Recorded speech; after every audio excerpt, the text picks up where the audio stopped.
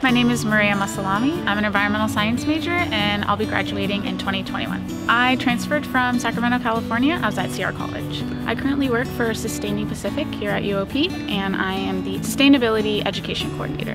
It helps me get involved on campus. I get to get students involved, faculty involved with being more sustainable and being green and learning about those kinds of things. The thing I like most about my major is I get to learn about different parts of the environment that interact with all sorts of the systems, and so I'm able to, in my career solve really big environmental issues. After I graduate with my undergrad at UOP, I plan to pursue a master's degree in environmental management. My favorite memory was coming to the school and being a transfer student, how easy it was to, feel very involved, and, coming into the school I felt very welcomed very early in. My top 3 tips. Number 1 is contact the Career Resource Center even before you start here. They have plenty, you guys help out a lot and you helped me, and you have plenty of resources. 2, I would say get to know your faculty and get to know your professors early on. And 3, get involved. Make as many friends as you can. Even as a transfer student, you're coming in different, but it's really helpful.